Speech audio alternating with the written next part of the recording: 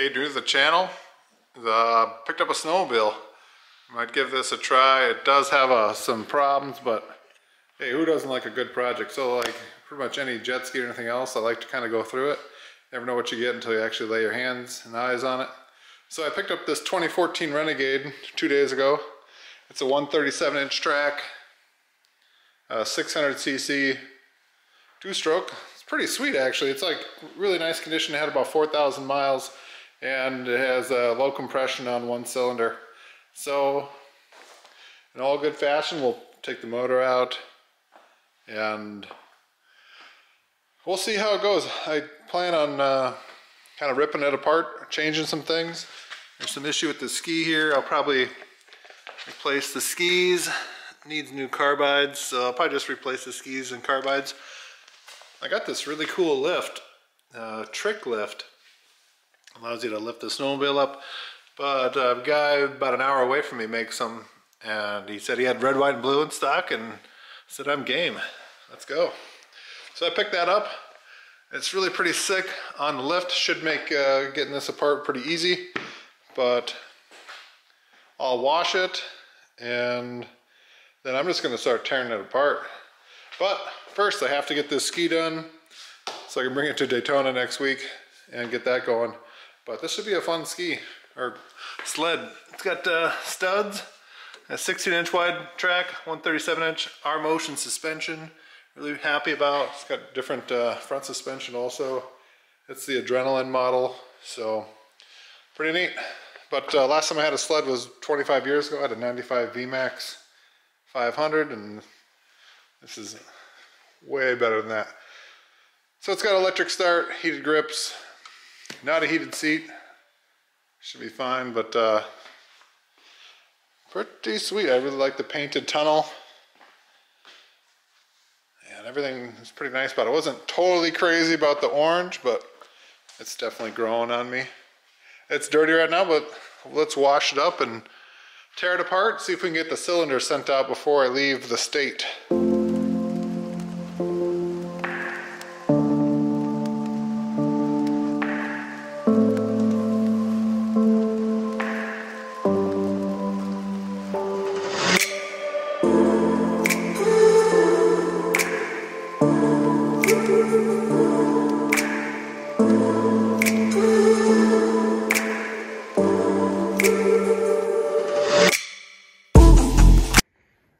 Let's talk about this sled. I thought about filming how to disassemble it, but honestly I didn't really have a clue, so I didn't really see that many good guides.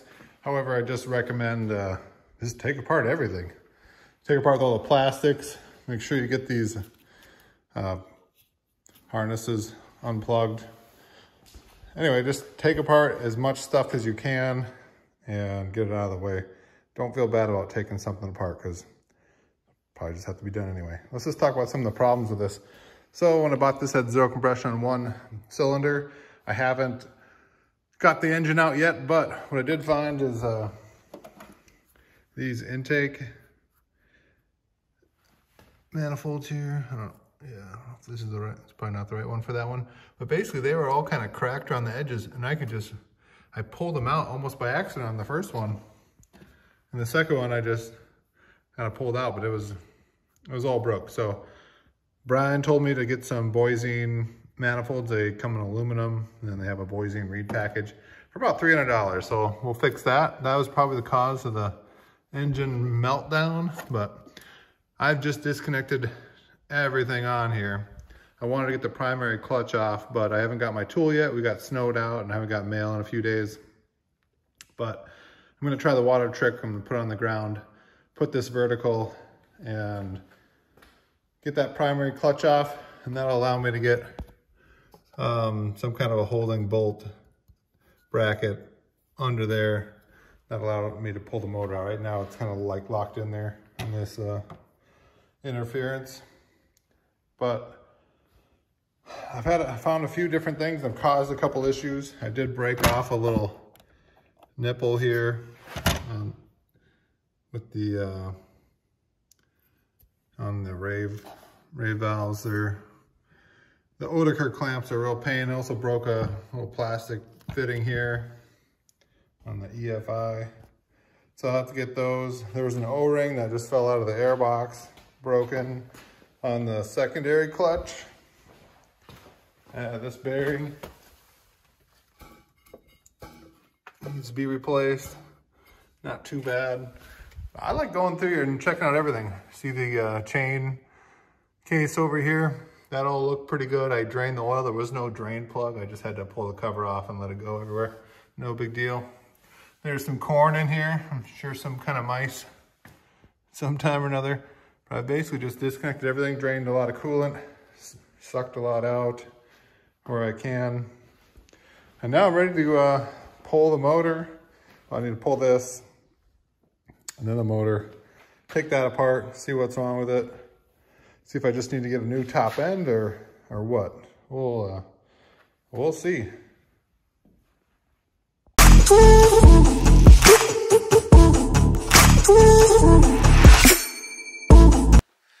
Alright, so I'm gonna wrap this bolt with some Teflon tape, some PTFE tape. Parker reached out to me, told me to wrap it in the direction it's not screwing into, so I'm gonna wrap it like clockwise around this. Put a little water in there, only the best. Put a little in there. I don't think it takes but just a little bit. I'm sure that's probably good. All right, the big goober on there. We'll see.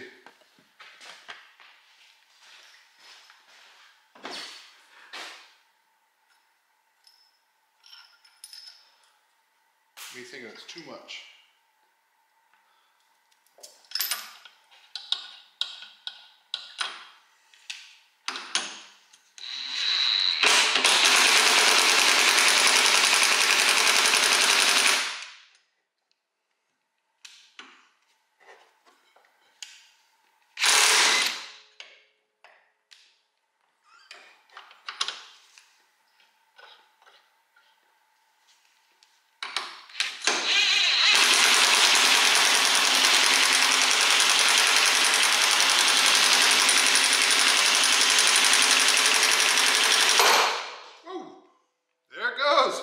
Holy shit.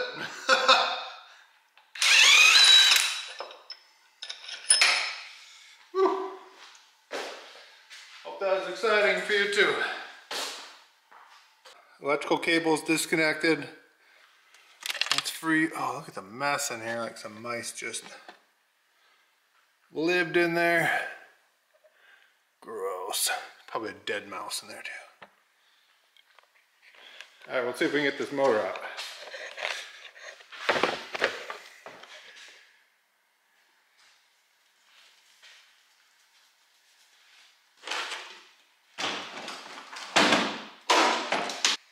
I know, you're all curious as I am.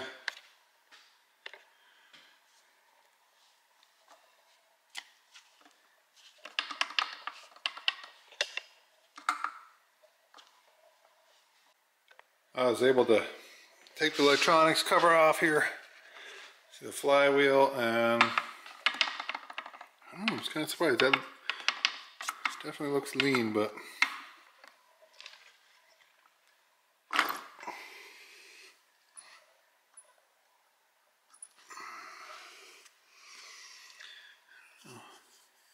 feel a little scoring over here.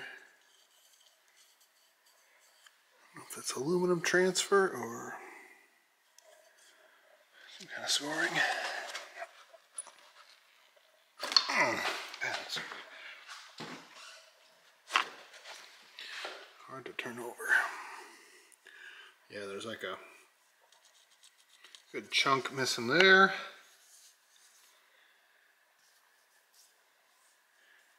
I don't know, did I re-nick them both?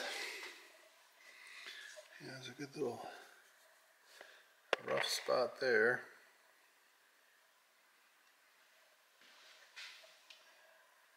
I don't know, I almost think I should.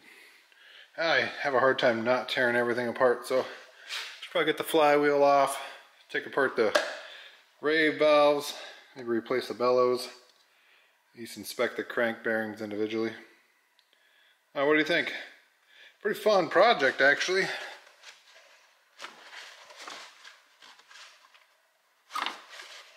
see, let's get a better look at this one.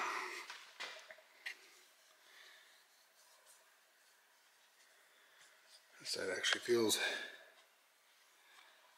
nice and smooth. I don't know if I'll touch that side. I have a hard time not replacing something since I'm in here, but this is definitely the culprit. But hey, not bad. It didn't cause any extra other damage. We'll put the head back on so we can keep the flywheel from rotating and pop the flywheel off. I wonder if my regular Harbor Freight flywheel puller will work. Alright, so doesn't look like anything's like broke on here. Might be a crack there.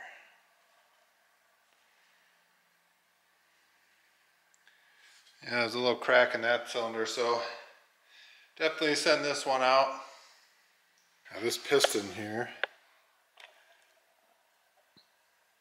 crack there,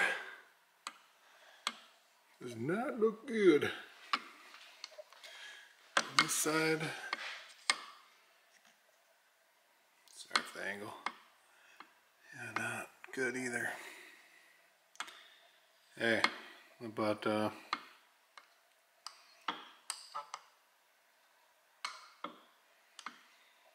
let's take this jug off, take a look at that one. Yeah, this cylinder looks really good. Don't see any issues with it. Yeah, I don't know. We'll see about that one, but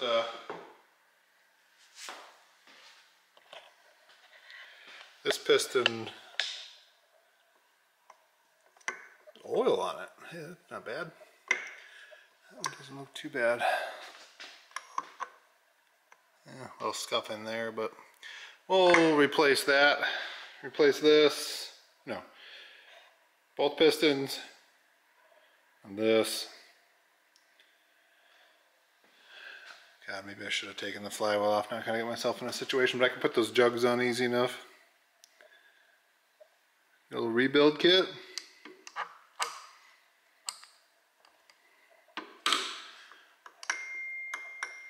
I wonder how good the crank is. I'll further inspect that. I put the jugs back on in the head and hooked up a Harbor Freight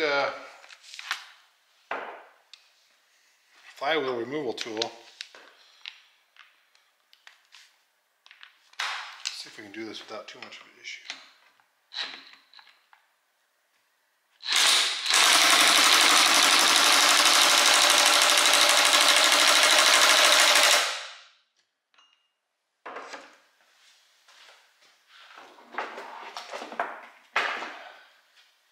My friend Nick kind of showed me this trick. You can kind of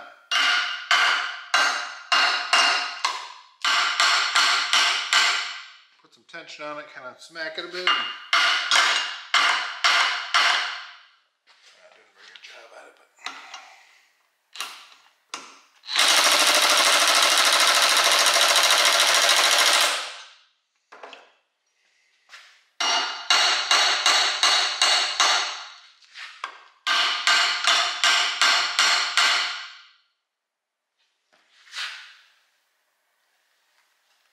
it's kind of crusty.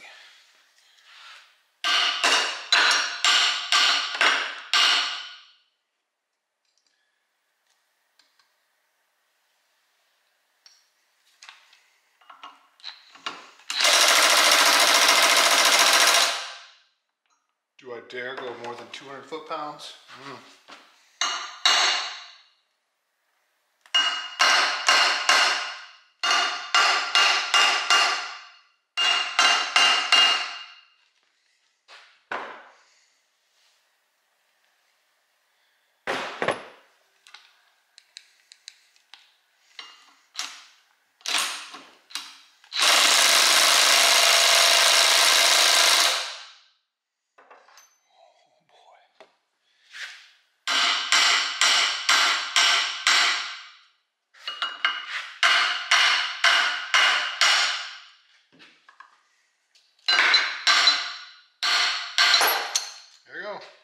Popped.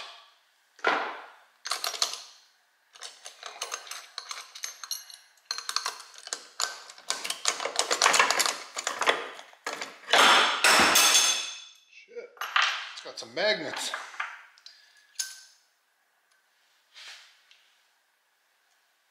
It's a bit crusty. That's a good thing to do. Right, so I took the flywheel off and I just felt the crank with my hands, and honestly it feels pretty good. I'm wondering if I should replace the crank seals. I would assume yes, but I don't know, is it worth it? That's like, or do I take the crank out? Do I check the end bearings to see if they're good? I know I'm here. I want to just kind of finish tearing it apart, but I don't know, is it gonna make any difference at all? Let me know in the comments. It'd be good. All right, so we got one cylinder that's pretty toast. There's a bunch of different cracks in it. It'd be hard to tell with this. Get some more lighting, but there's cracks in the cylinder. I'm not really sure if that'd be good for a core or not, but you can get a cylinder for $375, so I'm just going to pick up another cylinder and then a top end kit and a bunch of other little parts, and go from there. Alright, that about does it for this part. We'll pick it up after Daytona, hopefully with a bunch of new parts, and we'll get this going. Basically needs good cleaning, just a bunch of mouse scrap in there, and parts, and that's how you do it. You just take apart everything you can think of. Have at it. If you enjoyed this content, let me know. It's kind of like taking apart engines, and I just really need to assemble one of these engines. I think I might just take that other one, stick in this edge over here, or XFR, get that ready. But this is a fun project. I really like this stuff. See ya.